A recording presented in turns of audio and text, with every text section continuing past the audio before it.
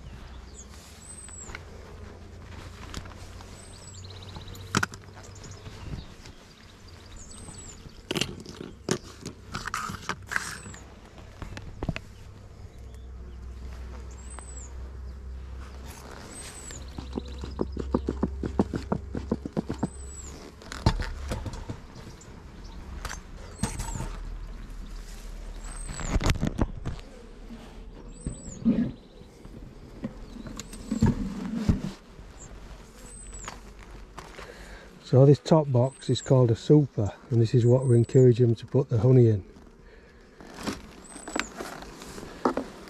It doesn't feel like there's a lot in there, but possibly some. So this is a queen excluder, which is just big enough for the gaps are just big enough for the workers to come through, but not big enough for the queen to come through, because we want to keep the queen out of the box with just the honey in. So we're inspecting for a queen all the time. So looking at this, it looks quite healthy. It's only drawn at half the actual hive, but they are working right way across.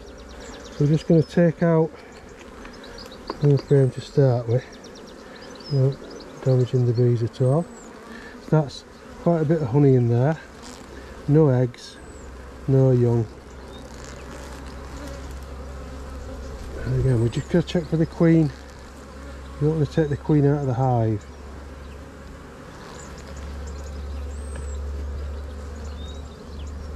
Just get a little bit of, no, that should do it.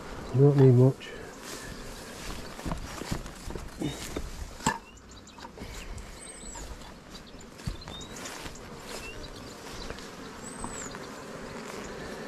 So now we're looking for evidence of a laying queen. first frames are not really relevant, not drawn out even. This is the first one that's actually, there again, plenty of honey, no queen, all workers.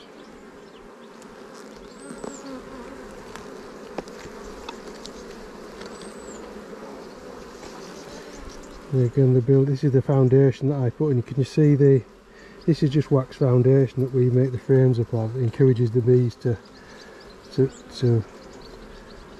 do what they're doing there, which is basically build comb.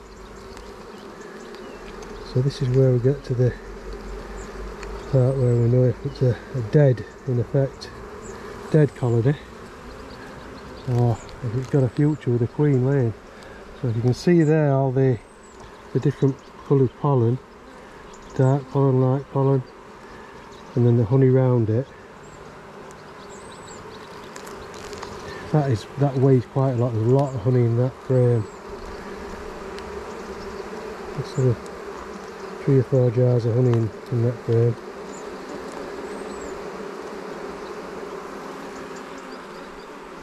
Now we've got some eggs, so that's a success. Can you see in the actual cells, right at the bottom, there's a little white egg. Don't know if you can see it. That tells me the queen's laying, which means this colony has got a future, which is brilliant. So you can look at all the different colours of pollen. So we're now watching for the queen. Now we've got seal brood. And you can see the brood, which is like a grub, and then the seal brood has got a wax top on it. So this is really looking healthy at the moment now. Oh, there's the queen. You see the queen in the corner? Yeah? The bigger one, nearly twice as big. So now I'm going to try and catch the queen. Yep, we've got the queen in there. Put the frame back.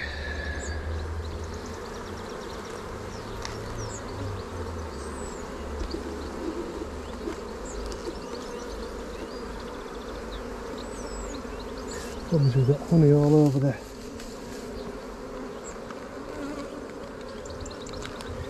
Right, can you see the queen there?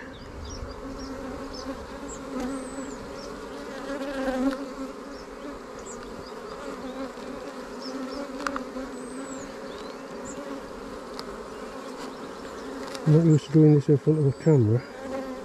So there.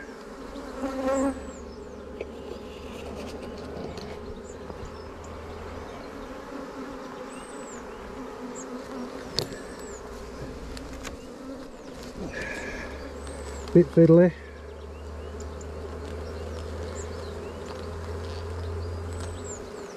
Not easy with then to put bigger gloves on.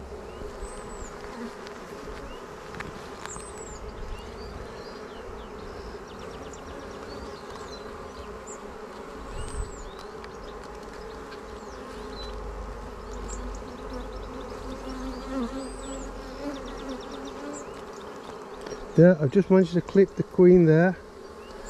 She's excellent. So now what I've got to do is try and mark her.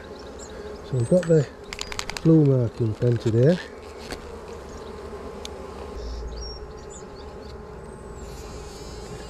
I'll see if I can get you to see better.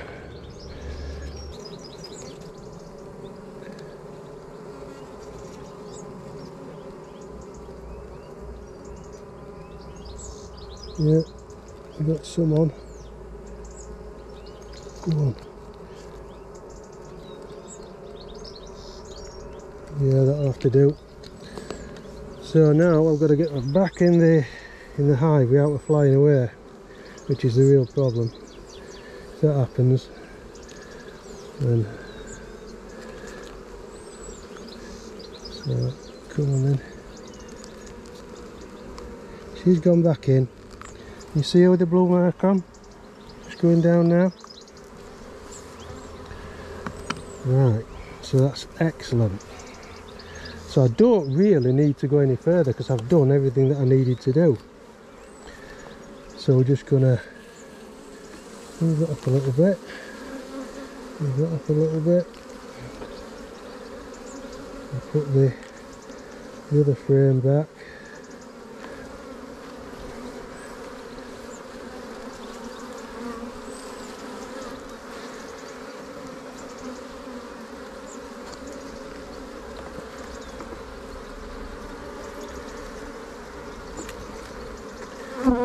Excellent, so now we put it all back together. What I'll do, just so we're not, no, I ain't got it, I only have a spray, I've got the spray with me. Right, so we'll put this back on, and just tap it, the bees tend to get out of the way.